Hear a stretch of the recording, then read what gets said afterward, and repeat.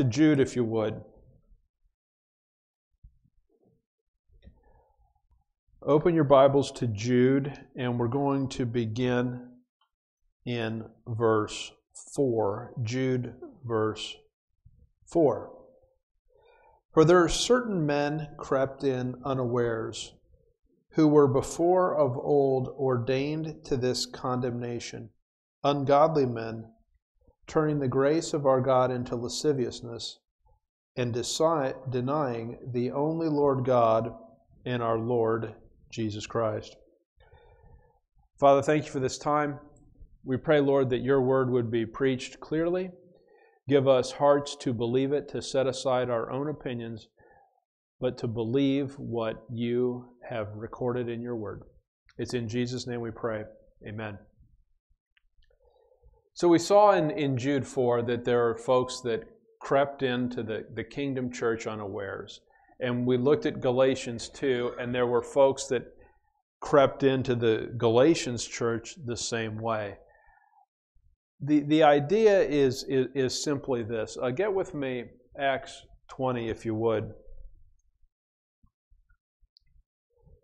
You need to understand the church is always under spiritual attack. And the idea is simply this.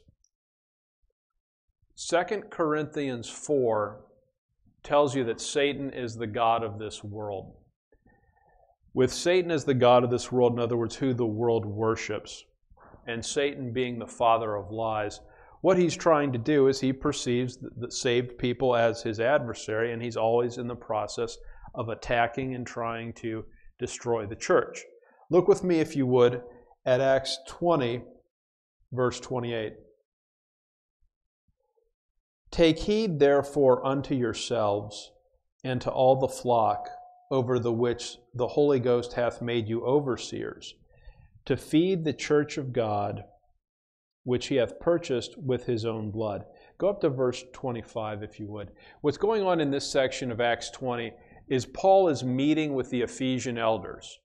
And he's giving them some encouraging words because he realizes he's never going to see them again. Look with me at verse 25. Now behold, I know that ye all among whom I have gone preaching the kingdom of God shall see my face no more. Now notice verse 29. For I know this, that after my departing shall grievous wolves enter in among you, not sparing the flock.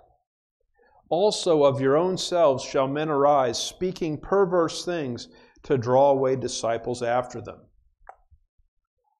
And so what's being described in Acts 20 is that the church faces both internal danger and external danger from those that would attack it. And the design is to corrupt grace. In other words, you're saved by grace through faith apart from works the moment you believe the gospel that Christ died for your sins. And so that doctrine is always going to be under attack. Let me give you a couple examples. When you think of Ephesians 2:8-9, for by grace are you saved through faith, and that not of yourselves. It is the gift of God, not of works, lest any man should boast. So very clear, you're saved by grace through faith, and you're saved apart from works. Okay? If you add to that Romans 11:6, so let's think about Romans 11:6. And if by grace, then is it no more of works. Otherwise, grace is no more grace. But if it be of works, then is it no more grace. Otherwise, work is no more work. Listen, if you ever wanted to memorize a tongue twister, that's the one you should memorize. Sally sells seashells by the seashore won't do you any good, right? But knowing that verse will help. Now, here's what I want you to get. If Romans 11:6 is correct, which it is, what happens if you take grace and you add just a little bit of works to it? It ceases to be grace, right? And if by grace, then is it no more of works? Otherwise, grace is no more grace. In other words, when you add works to grace, you contaminate it. You render it useless. I would argue this. What you see today in modern Christendom is you see the simplicity, the purity of grace attacked across multiple fronts. So, for example, there are denominations that will teach you have to be water baptized to be saved. If you are not water baptized, you're not saved. Others won't say that it's that. They'll say that it's speaking in tongues. The true evidence of being saved is speaking in tongues, they'll say. There's multiple examples of this. One that I'll pick that I think is a widespread one that's a problem is the idea of lordship salvation. The idea of lordship salvation is this. The way that you get saved today is that you have to make Jesus Christ the Lord of your life in all aspects. In other words, you have to yield every facet, every part of your life to Him to be saved. And that's simply salvation by works. Listen, if you're saved by making the Lord of all aspects of your life, do you really do that? Is He the Lord of your driving life? Right? I mean, what I'm getting at is, salvation is not you turning over a new leaf and quitting all the bad habits in your life. Now, should you do that? You should do that. But salvation is not based upon that. And just to prove the point, what would happen if I said, here's your homework assignment. For the next week, I just want you to record every thought that you have and then come in next week and we'll take turns reading them aloud to the audience. Is there anyone that would have the audacity to do that? And doesn't that prove that if you think that you're going to please God because you've cleaned up all areas of your life, you're not being honest, right? You're just not. So the problem with lordship salvation is that what it's doing is essentially teaching works. What you have to do is you have to yield every aspect of your life to Jesus Christ in order to be saved. Let me make the point another way. If you tell someone the gospel is making Christ the Lord of their life, honestly, that's just foolish talk. Jesus Christ is already the Lord of Lords. You didn't make Him that, and you can't not make Him that. You follow me? He's the Lord of everything, whether anyone likes it or not.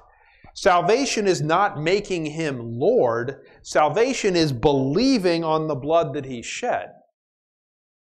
Now, I give you those examples. So some people teach you got to be water baptized to be saved. Some people teach you have to speak in tongues to be saved. Others teach lordship salvation. Others teach you got to live by the golden rule or keep the law. What you need to understand is here's what's going on.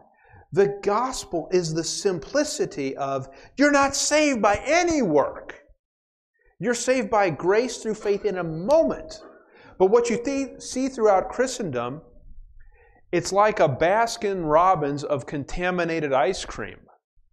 There's all these different flavors that contaminate the truth and thus render the gospel of no effect. What I want to convince you of is this. It may not feel like you're in a spiritual war because no one is here throwing rocks at you, right? You can walk around wherever you want. You don't really suffer persecution of any description in the West, okay? You just don't. That is historically unusual, right? We live in an environment, in a society, and in a time that is very different. But don't be misled. The truth is still under spiritual attack. The gospel is still being corrupted by the constant effort to add works to it. I'll give you another example. The Word of God itself is under attack. So look with me at Mark chapter 1.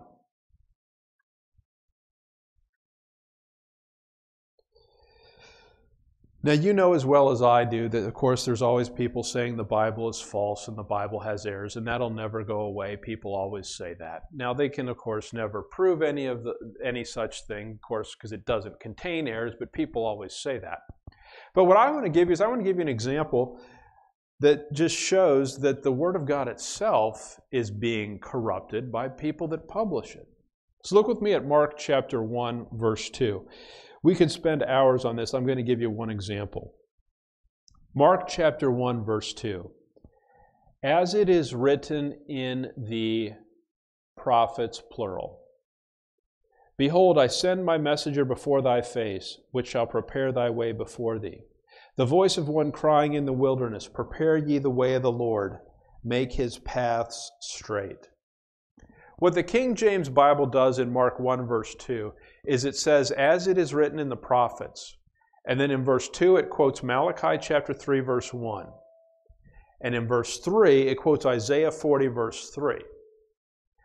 So when in the first part of verse 2, it says, as it is written in the prophets, plural, it's a very specifically correct statement because it's about to quote two different prophets. So it's perfectly accurate. What modern versions do, New American Standard, New International Version, Message, the Good News Bible, I could go down the list, is they change Mark 1 verse 2 to say, as it is written in Isaiah the prophet. And it is just flat out wrong. So think about that. In other words, what's happening is some of the most commonly published Bibles today have changed the text of the KJV so that it has errors in it. The Word of God is under attack. That's not an improvement. Now, by the way, what people will say is, what the modern versions do is they take those old archaic words and put them in new words, but they mean the same thing. That is a bald-faced lie. Is the phrase, as it is written in the prophets, so archaic that you don't know what that means? It's not, right? I mean, it's just a flat-out lie. Look with me at Matthew 5. I started on this, and the problem is I could go on this forever, so at some point I'm going to have to quit, but I don't know when that will be. So, Matthew 5, verse 22. Matthew 5:22.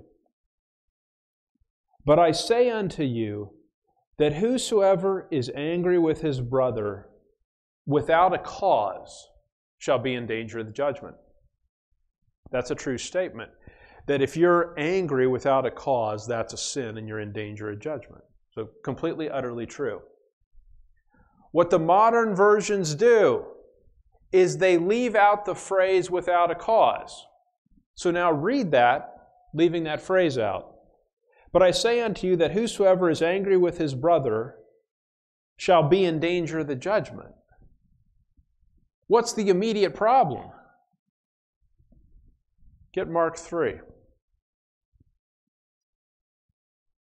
Look at Mark chapter 3.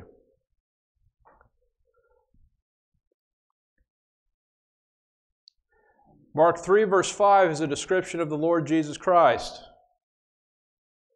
And when he had looked round about on them with what? Anger.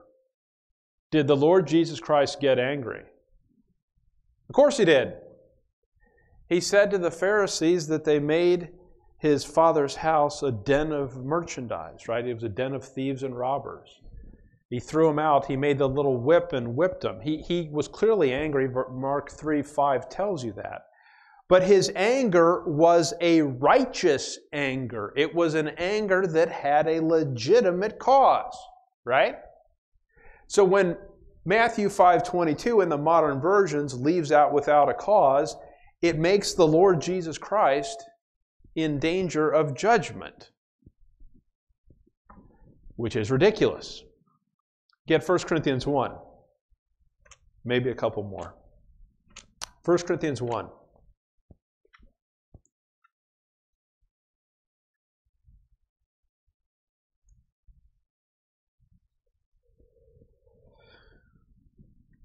First Corinthians 1, verse 18. I'll read this to you the way it's framed in the modern versions.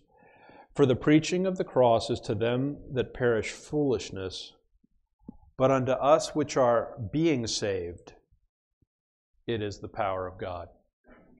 So what the modern versions do is it refers to people who are being saved as if it's an ongoing process. Is that the way salvation works today? You realize that when you phrase it that way, it's a corruption of the gospel, because there's no such thing today as being saved. You either is or you is not, right? You're either lost or you believe the gospel and in an instant you were saved, but there's no such thing as being saved as a process. The whole being saved teaches works, right?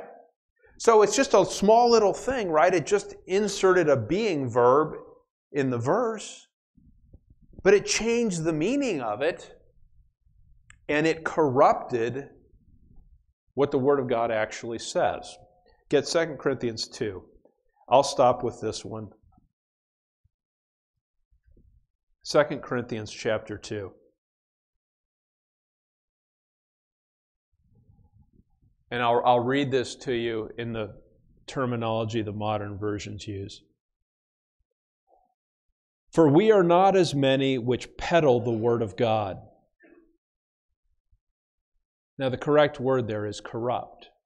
So what the modern versions do is they corrupt the verse that tells you not to corrupt the word of God, which is sort of obnoxious.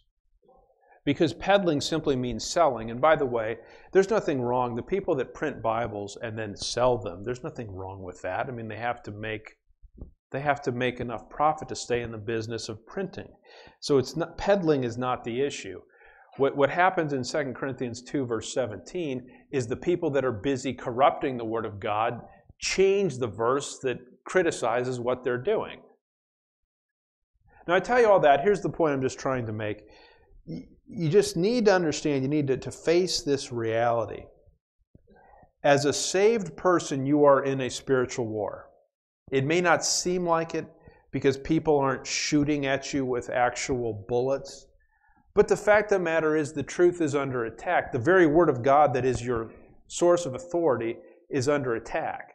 There are new versions printed each year claiming to be better than what is the authority, right? And they're drawing people away from it, away from the truth. Just as the Word of God is under attack, the gospel itself is under attack because people are teaching works as a way to contaminate what the Word of God actually says. All right, go back to Jude 4 with me if you would. Jude chapter 4. For there are certain men crept in unawares who were before of old ordained to this condemnation. Now, just to be clear, when it says that they were ordained to this condemnation, it's not saying that God ordained this individual soul to go to hell and that one to go to heaven. That's not what it's saying. But what God did is God knew that there would be attacks upon His church. He always knew that. He understood that. And what God has designed to do, look with me at Matthew 13. Look with me at Matthew 13.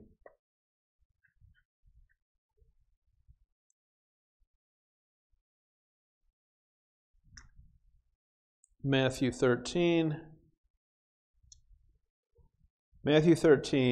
verse 30. This is the parable of the wheat and the tares. Let both grow together until the harvest. And in the time of harvest I will say to the reapers, gather ye together first the tares, and bind them in bundles to burn them, but gather the wheat into my barn. And if you recall the parable of the tares, what happens is there's the good field and there's wheat sowed in the field, but then there's an enemy that comes in and sows tares in the field. And what happens is as the field grows up, it has both the good wheat and the tares. And it's a parable, that's a parable of the kingdom church. And the concept simply being that what happens, this is something that's true transdispensationally, in any church, in any called out group of saints, there's going to be the good wheat and there's going to be the tares. And so that's what Jude is warning about. That's what Galatians is warning about. Look with me at Revelation chapter 20.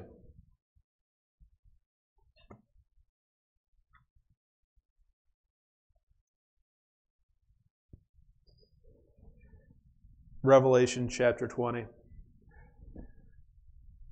As you recall, Revelation 19 deals with the second coming, the return of Jesus Christ to the earth. Revelation 20 then deals with the setting up of His kingdom. Look with me at Revelation 20, verse 2. Let's start in verse 1. And I saw an angel come down from heaven, having the key of the bottomless pit and a great chain in his hand. And he laid hold on the dragon, that old serpent, which is the devil and Satan, and bound him 1,000 years, and cast him into the bottomless pit, and shut him up, and set a seal upon him, that he should deceive the nations no more, till the 1,000 years should be fulfilled. And after that he must be loosed a little season. Let's just focus on what verse 2 is telling us. You know what Satan is doing today, according to Revelation 20, verse 2? He's deceiving the nations. So to give you one example of that, what was Satan when he was originally created? And the typical answer is he was an angel. But of course, that's not true. Satan was not created as an angel. Satan was created as a cherub. Then you say, well, a cherub's the same thing as an angel. It's just a little baby with wings, right? That's not what a cherub is in the Bible. When you read the book of Ezekiel, a cherub is this remarkable creature. It has wings, and it has arms, and it has 4 different faces. And it has the face of a lion, a man, an eagle, and what Ezekiel 1 and Ezekiel 10 describe as either the face of a cherub or the face of an ox. And so when you look at Ezekiel, it's pretty clear that this cherub creature, this amazing creature that it is, has some characteristics that are very ox-like. Now you remember Genesis 3. God pronounces a curse upon Satan. Do you remember what that curse is? Does anyone remember? Look at Genesis chapter 3. Genesis chapter 3. Genesis chapter 3. And the Lord, verse 14, and the Lord God said unto the serpent, because thou hast done this, thou art cursed above all cattle. Hasn't that ever struck you as strange? Why did he curse them above all cattle? Why not above all kangaroos? Why not above all waterfowl? Why all cattle? Well, let me ask you this. In the time of the Exodus, when Moses is up on the mount and he doesn't come down for a while, what does Aaron do? Remember how he builds that molten aardvark? What does he do? He builds a molten calf. So what's going on with all this? So you can decide for yourself. Here's what I think is going on. Satan is not originally created as an angel. It's very clear from Ezekiel 28 that he's the anointed cherub that covereth. So he's created as a cherub. And the cherub creature itself has some characteristics that are very ox-like, very cattle-like. So when Satan comes down to earth and deceives Adam and Eve, and the Lord pronounces a curse upon him, it's appropriate to curse him above all cattle because a cherub is very cattle-like in nature. When Aaron creates the molten calf, what is he doing? Who's he paying homage to? Satan, isn't he? Now, you know what's fascinating? Are there places on earth, big places, where people think cows are holy? Right? It's an English expression, right? Holy cow! What's going on there? That's part of the satanic deception of the nations. You remember when we were in Revelation 20? How did it describe Satan? It described him, among other things, as a dragon. Right? Are there parts of the world where you can find dragons as a predominant theme in their architecture? Sure there are. There are some restaurants you go to, and there'll be a horoscope, and one of the years will be the year of the dragon. Now, what's the point of all that? The point of all that is this. If you think that the thinking of the world just randomly happens, and there's not an evil design to it, I would tell you you're missing what's going on. There's clearly an evil design to it. Look with me at Ephesians chapter 2. Ephesians chapter 2.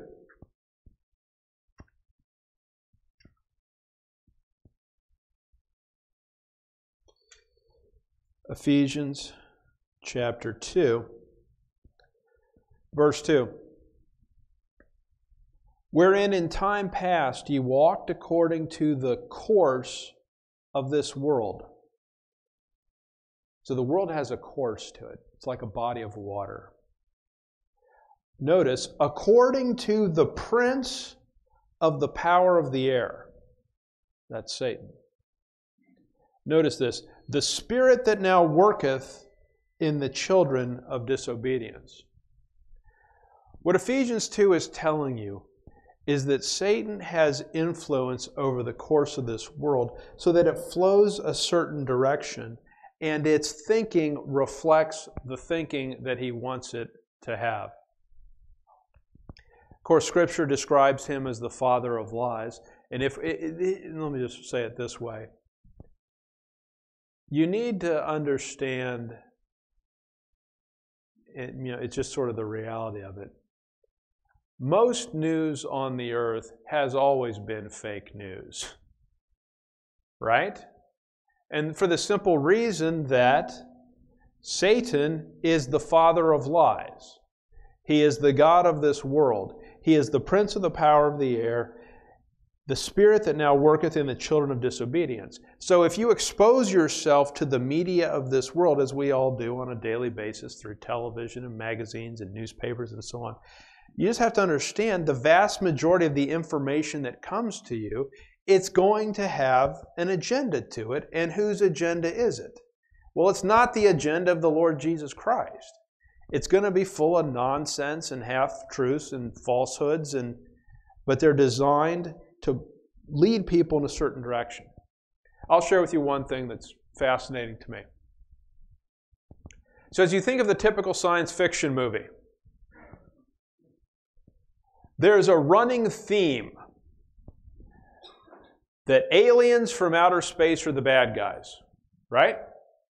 Invasion of the Body Snatchers, War of the Worlds, V, Alien Nation. I'm so dated, all the movies I know are like 20 years old, right?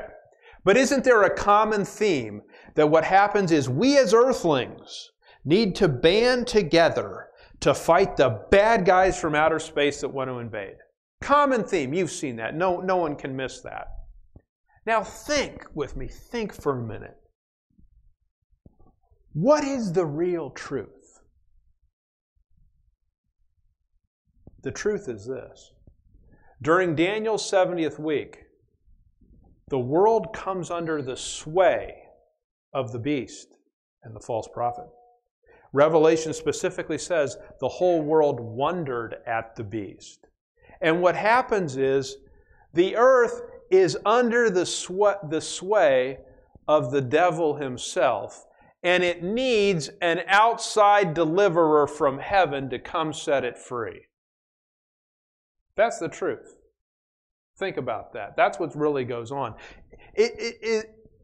is the earth during the tribulation have great human leadership and it leads earthlings to band together to do good? Or is it the exact opposite? It's the exact opposite. The earth is under the influence of an evil, despotic tyrant. And what it needs is it needs someone external to that to come back and set things right. Now you decide this for yourself. What I would tell you is what you see is you see the media, the movies, the common thinking of man, all consistent with information, with thought, with the zeitgeist, there I've used a big word, all flowing in one direction and helping people adopt the same philosophical mindset so that they will do what the God of this world wants them to do. That's what that is. It's all contrary to scriptural truth, but that's just the way that things work. So go back to Revelation 20. And let's go back to this wheat and tares concept for a minute. If you recall what Matthew 13 said about the wheat and the tares, it said that God would allow them both to grow together, and at the time of the harvest, He would separate them. Well, what happens at the second coming is Satan is bound in the bottomless pit for 1,000 years. So he can't deceive the nations. He's essentially in prison. He's unable to communicate. But what happens at the end of the 1,000 years? Look at the end of verse 3. Well, let's just read the whole thing of verse 3. And cast him into the bottomless pit, and shut him up, and set a seal upon him, that he should deceive the nations no more, till. So he's going to get another chance. Till the 1,000 years should be fulfilled. And after that, he must be loosed a little season. So what happens is, he's let out of the prison at the end of the 1,000 years. Look with me at verse 7. And when the 1,000 years are expired, Satan shall be loosed out of his prison, and shall go out to deceive the nations which are in the four quarters of the earth, Gog and Magog, to gather them together to battle, the number of whom is as the sand of the sea. And they went up upon the breadth of the earth, and compassed the camp of the saints about, and the beloved city. So here's what happens. During the millennium, the Lord Jesus Christ sits on a throne in Jerusalem. He literally, physically reigns on the earth. Revelation says He rules with a rod of iron. So you know what happens during the millennium? When people rebel against the Lord's commandments, there is swift, just punishment. And in fact, it even appears to be the case that what happens is outside Jerusalem, if you read Isaiah 66, I'd encourage you to do this. It seems that what happens is outside Jerusalem, there's a portal that opens, and it's possible to see down into hell. So people that rebel against the Lord, there are people that were already in hell, but there's people that rebel against the Lord Jesus Christ during the millennium. And they're taken and they're cast into hell, and people can see it. Now I realize that what happens today is people say, well, I don't believe hell really exists. And that is just whistling past the graveyard. Do you know what that means? In other words, that's the boastful trying to talk myself into it. I really want to believe this, and so I pretend that it is, but in my heart of hearts, I know.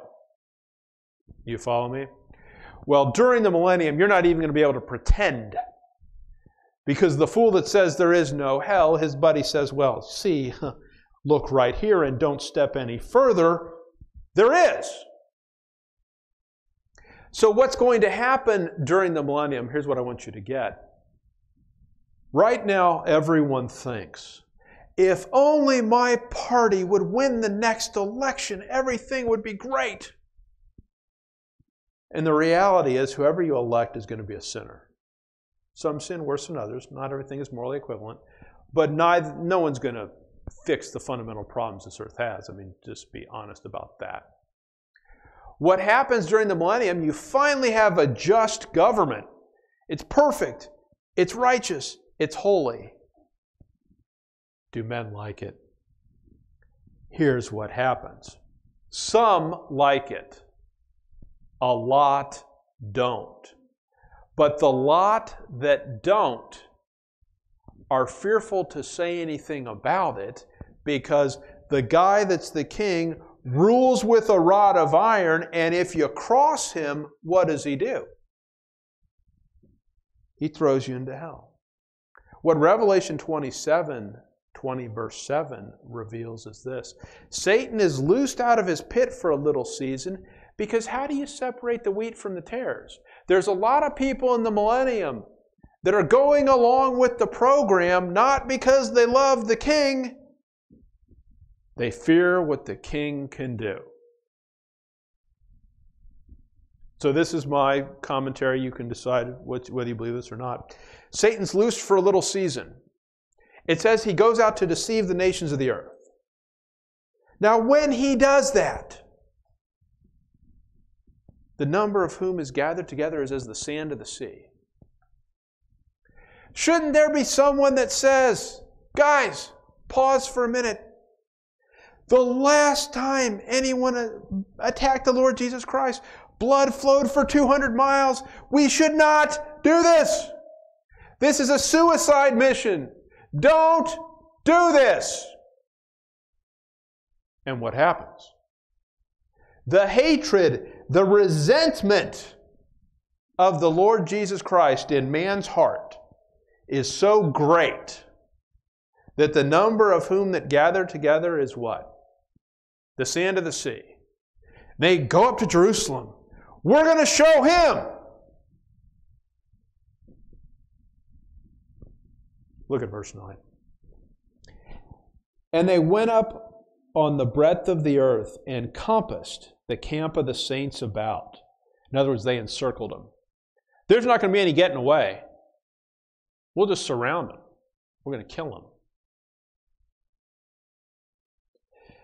And compassed the camp of the saints about and the beloved city. And notice this. And fire came down from God out of heaven and devoured them. So they encircled Jerusalem. They're going to kill them. And God just says, I got you right where I want you. And He just incinerates them. That's the separation of the wheat from the tares, right? The Lord needed a way to identify what are the folks in the millennium who are obeying because they honor, they desire the Lord's rule, and who are the folks that are secretly resentful of it. Satan gets out, he's loosed a little season, I'm sure he lies and says, I escaped, I busted out of prison, they couldn't hold me, you want to join me in my rebellion? We'll show them! What an insane mission that is. Okay. Back with me to Jude 4. Jude chapter 4. For there are certain men crept in unawares who were before of old ordained to this condemnation. Now notice this. Ungodly men turning the grace of our God into lasciviousness and denying the only Lord God and our Lord Jesus Christ. Now I want to focus on here for a minute is turning the grace of God into lasciviousness. If you teach people grace, that they're saved by grace through faith apart from works, someone is going to say to you, you think you could rob a bank and still go to heaven? To which the answer is, of course I think that. Because if I didn't think that, then that would mean I think that I'm saved by my works. But let's turn it around. If your standard of righteousness is simply not robbing banks, your standard is too low. You know, in other words, let's say you don't rob a bank. Does God therefore think you're holy and righteous? No, He's got a whole bunch of other requirements that men repeatedly violate. But here's what happens with grace. There are some that will turn grace into lasciviousness. In other words, what they'll say is, since God saves by grace, you can live any old way you want, and there's no consequences. Now that's false. Let me just clarify this.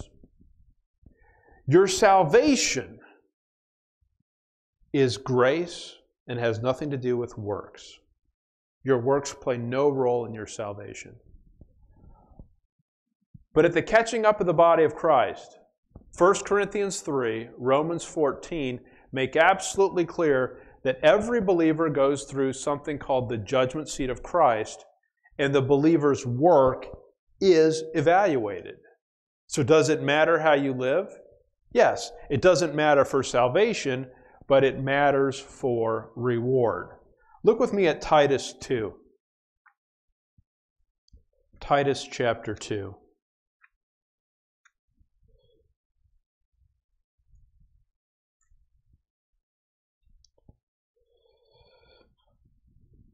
When people say grace means you can live any old way you want, they're ignoring what Scripture says on the subject. Titus chapter 2, verse 11. For the grace of God that bringeth salvation hath appeared to all men. Notice verse 12. Teaching us. So grace actually teaches you something. Teaching us that denying ungodliness and worldly lusts, we should live soberly, righteously, and godly in this present world, looking for that blessed hope and the glorious appearing of the great God and our Savior, Jesus Christ.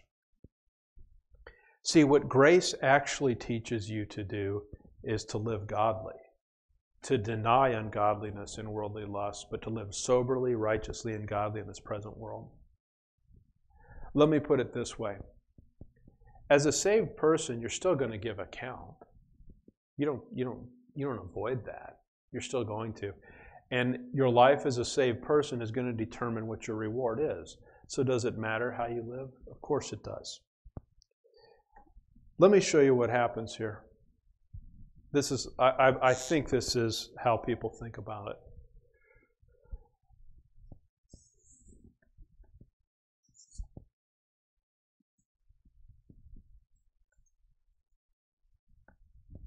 So let's call this end of the spectrum 0% righteousness.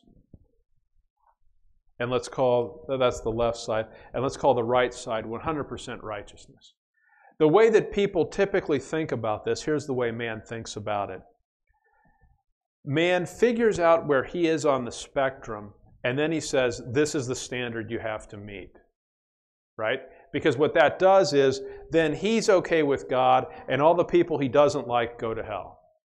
Right? And so if you think you're over here, then you can draw the line there in your mind. Right? If you think you're over here, then you draw it there. And what happens is, people think about meeting God's judgment, about satisfying His standard of righteousness in that sense. Right? In other words, that you have to, they recognize they're not perfect, but they're more good than bad. Here's the truth. Here's what grace does. You know what God's standard of righteousness is? It's 100%. It's right there. So guess where all of humanity is? You're on the wrong side of that line.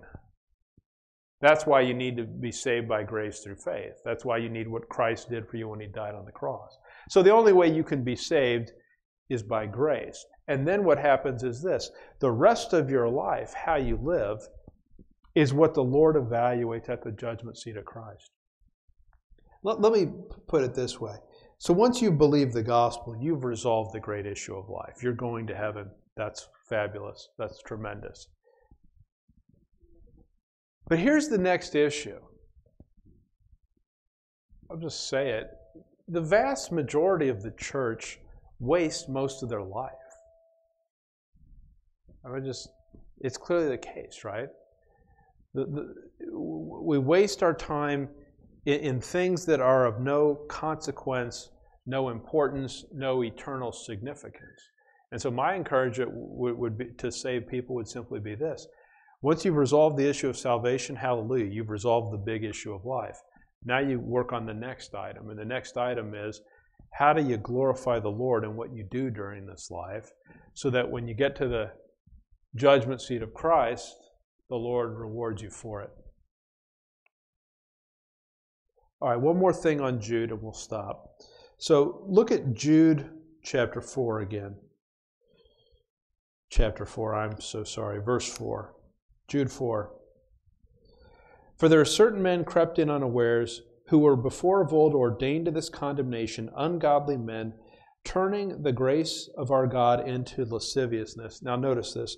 And denying the only Lord God and our Lord Jesus Christ. One of the realities of modern life is you can pray to God. You see this all the time. When you see governmental invocations where they start a meeting with prayer, no problem to speak of God. But it's a problem to speak of the Lord Jesus Christ. That's just how it is. And of course, the Lord Jesus Christ is the express image of His person. In other words, He's the true God. And of course, what people are comfortable with the broader abstract God that can mean all sorts of different things. Look with me at 2 Peter chapter 2.